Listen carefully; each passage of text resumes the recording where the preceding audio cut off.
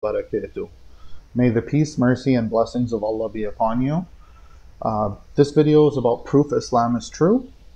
Being Muslim is not about blind faith, but reasoning too. The very basics are best covered by Rene Descartes' argument, summarized as I think, therefore I am. How do I know I exist? Because I'm able to think, therefore I must exist. He wrote an excellent book called The Meditations on First Philosophy, in which he pursues truth in a very interesting manner. Everything that can be a lie, even 1%, is discarded. So all the physical senses. The fundamental truth that remains, I think, therefore I am. The second truth is I didn't create myself, so I must have a creator. Beyond that, the book isn't that worth reading. I've given you the real meat and potatoes, but if you want to see how he works through it, it's worth checking out. Now, this is an incredibly profound truth, because even if we live in a computer simulation or the Matrix, it still has to be true. You're thinking, therefore you must exist. Even if reality all around you is fake, even if we're in a computer simulation, the fact that you can think means you exist. It's such a profound truth. That's the fundamental truth, that even if you were in a dungeon or in a basement, never knew what the sky was or the sun, you would still be able to discover this using nothing but logic.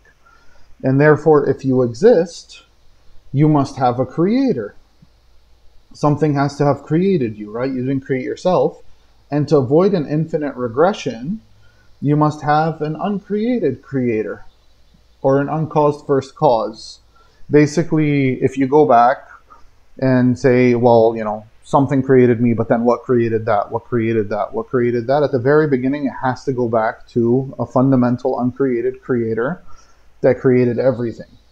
And that uncreated creator must be eternal due to being outside space and time, must not have an observable body since a body is limited, and also because a body is outside of our space and time, right? Must be all-powerful because it created the universe, and must be singular.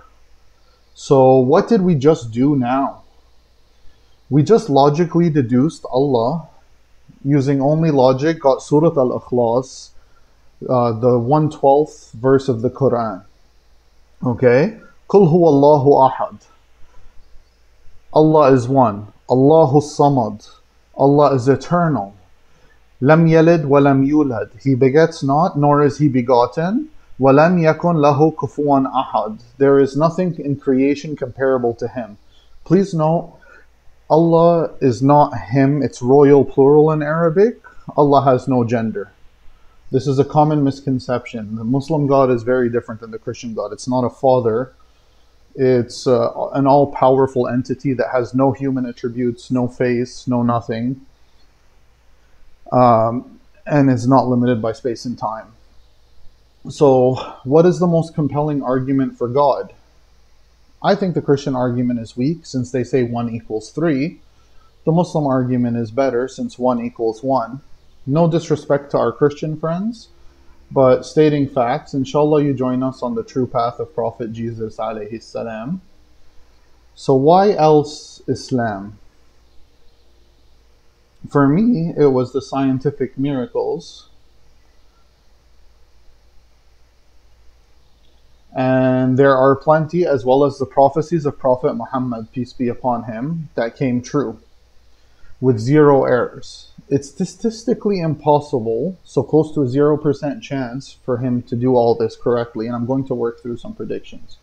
Now, non-Muslims will tell you that's not true. Lots of people can make predictions like that. There's been over 109 billion people in human history.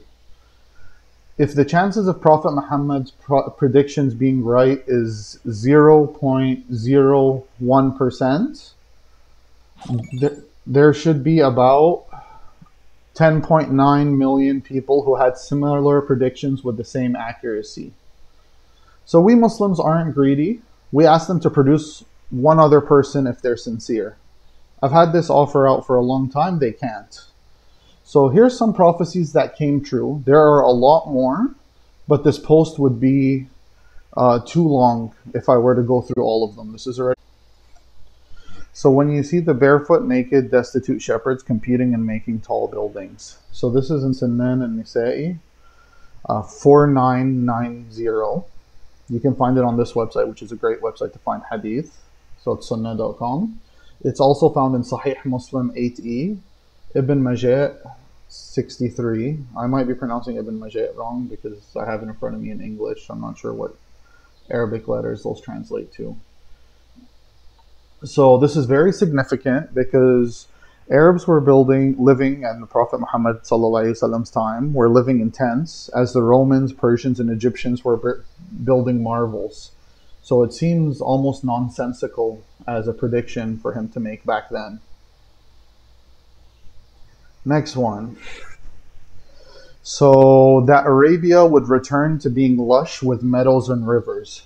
This is Sahih Muslim 157c. Okay? So if we Google Saudi Arabia farming, this is what we get. And this is, real pictures now. So this would have been unimaginable to a Bedouin in the desert in the 7th century. But subhanAllah, Prophet Muhammad was right. Next, now this is also an article, and you can Google it and find it for yourself, of natural meadows in Saudi Arabia. If you just Google meadows Saudi Arabia. And so these are actual pictures of a natural occurring meadow, right?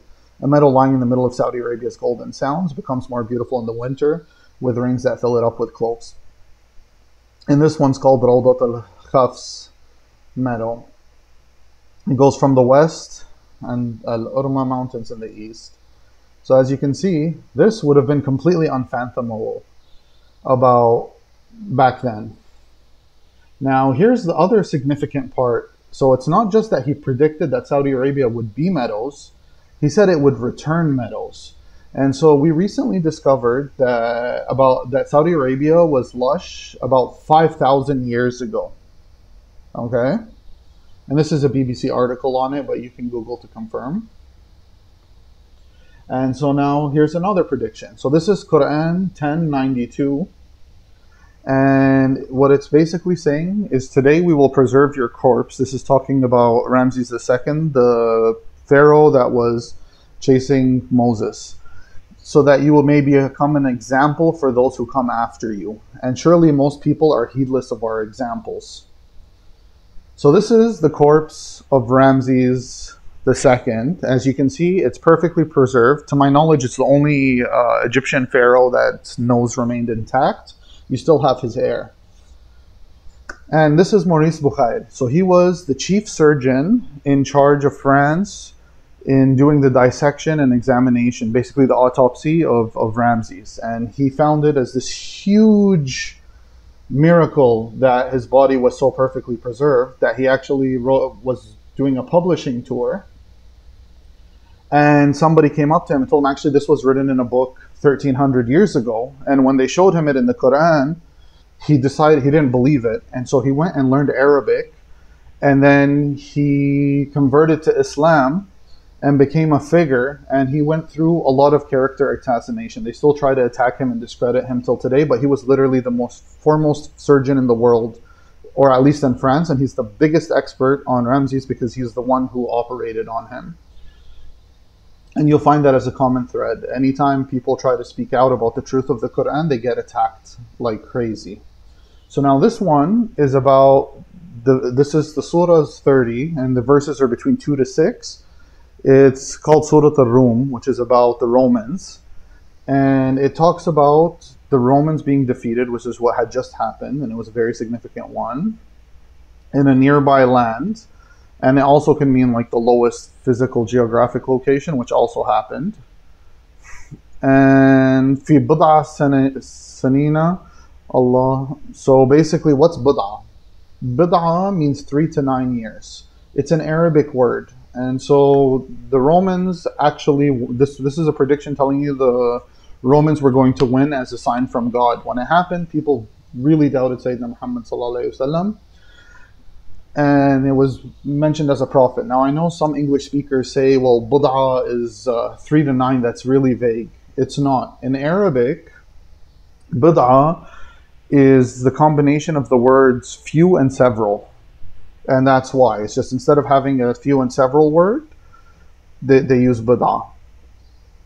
And so this one was so far-fetched at the time, and you can look up a lot of historians' accounts of why their defeat by the Persians was so devastating. And so in the Quran, Allah kind of reminds people, is like, He'll give the victory. This is a promise. Allah never fails in His promise. But most people do not know, because that's how far-fetched it was. And this is one of the only cases in the Quran when Allah mentions something and then He repeats it multiple times. Alright. Next, we have women will be dressed but appear to be naked, inviting to evil, and they themselves will be inclined to it. So this is in Riyadh al-Salihin, 1633. Anyone who can walk down the street in just about any Western country will tell you this is quite accurate. I find the most interesting thing is a lot of the times, like with leggings, you see everything. And they didn't have fabrics like that would show you everything despite wearing clothes. Next is Surah Abu Lahab, Surah Al-Masad, sorry. So it tells the story of Abu Lahab and his wife are going to go to hell. So this is the uncle of the Prophet who used to follow him around harassing him, and they were early enemies of Islam. So what makes this verse significant is it came out about a decade before they died. And so all they had to do to prove Islam wrong was convert. But Allah knew that they never would. And so that's why He gave this ayah. So by comparison, Umar bin Khattab radallahu anhu was a fierce enemy of Islam who became the second caliph after Prophet Muhammad sallallahu alaihi wasallam, and arguably its greatest leader. He conquered the most territories. He conquered Persia, among others. His conversion happened after Prophet Muhammad ﷺ prayed one of the two Umars would convert. And Umar bin Khattab radallahu anhu, he converted en route to kill the Prophet Muhammad ﷺ. And so if anybody was going to be written about, if you were going to guess who's worse, you'd probably think it would have been Umar bin Khattab radallahu anhu. Now these ones are significant. So this is Sahih al-Bukhari, 6285 and 6286. So this is the prediction, Sayyidina Muhammad sallallahu alaihi wasallam predicting his death, because the angel Gabriel used to come with him every year and go over the Quran.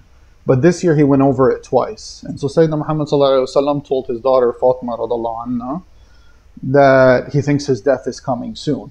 Now in another hadith, and this one here is also Sahih al-Bukhari, and it's 3625 and 3626, is that his daughter Fatima radallahu anha would be the first to join him. So in Sayyidina Muhammad sallallahu alaihi wasallam's fatal illness, he called his daughter, told her a secret because of which she started weeping. Then he called her again and told her another secret, and she started laughing. And when which is Aisha radallahu anha, the Prophet's wife, asked her about that, she replied, the Prophet sallallahu alaihi wasallam told me that he would die in his fatal illness, and so I wept. But then he secretly told me that from amongst his family I would be the first to join him, so I laughed. That's how much Fatima radallahu anha used to love her father. And then the next one is the order in which his wives would die. So this is in Mishkat al-Masabih, sorry. When I'm doing videos, I get nervous and I start mispronouncing things. And this is 1875. And it's also in Sunan al-Nisa'i 2541. Okay?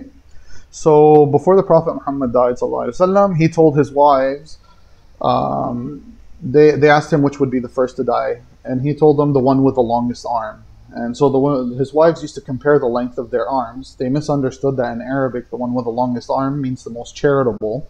And his wife Zainab radallahu anha was the most charitable, passed away after him. She was the first to follow. All right. So the next slide is Sayyidina Muhammad predicted the assassination of two of the three caliphs following his death. So this is Umar bin Khattab radallahu anhu and Uthman radallahu anhu. And this is in Sahih al-Bukhari 3675. So the Prophet Muhammad ﷺ once climbed the mountain of Uhud with Abu Bakr, Umar, and Uthman radiallahu anhum. The mountain shook with them, and the Prophet ﷺ said to the mountain, "Be firm, O Uhud, for on you there are no more than a prophet, a Siddiq, and two martyrs." So a Siddiq, for those unaware, is Abu Bakr radiallahu anhu. His nickname was a Siddiq. He's Abu Bakr as-Siddiq, and that's because he was known as the honest one, because he would never lie. The Prophet also predicted the conquests of Egypt, Persia, Sham, which is like Lebanon, Palestine, Syria, Yemen, in Istanbul/Constantinople, which obviously came true. Those are scattered, so it's harder to cite exactly where, but you can find it. Next, the unavoidability of interest in the future. So this is Sunan al-Nisa'i again. And for the time, this was a very bold prediction to make, but I mean, it's very accurate too today. There will come a time when there will be no one left who does not consume riba, which is interest, and whoever does not consume it will nevertheless be affected by its residue. So what is affected by its residue? Interest rates actually cause inflation. And so this one has proven completely true. And in the Prophet's time, interest was strictly forbidden. So it was a pretty bold prediction back then. Next, this is Sunan Abi Dawud 4297. So this is the collapse of the Ottoman Empire. Okay? And this was all, again, known by our Prophet Muhammad sallallahu alaihi wasallam. So basically, the prediction is of the weakness of Muslims as other nations invite each other to devour them, despite Muslims being plentiful in number. And to show you how accurate this is, for the collapse of the Ottoman Empire, it was 8 European countries that conspired to invade. It was Russia, the UK, France, Italy, Greece, Bulgaria, Serbia, and Montenegro. If that doesn't sound like a feast, I don't know what it was. So they invited each other to feast.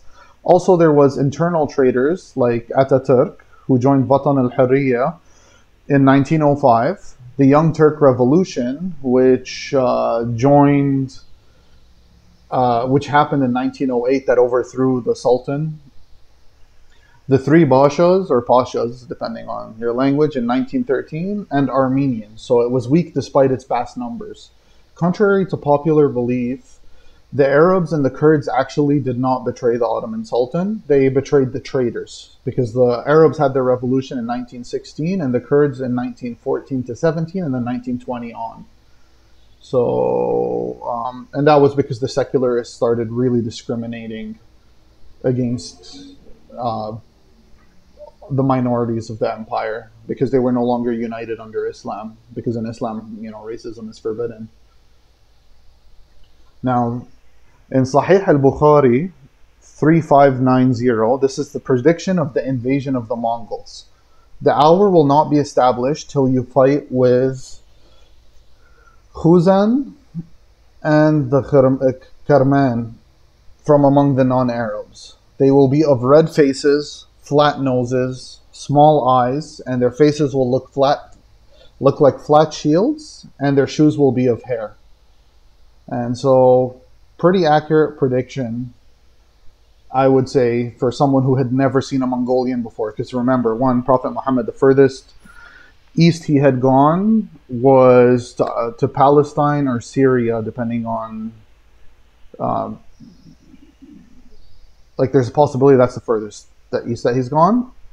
And the Mongols were still stuck behind the Great Wall of China back then. Next, we have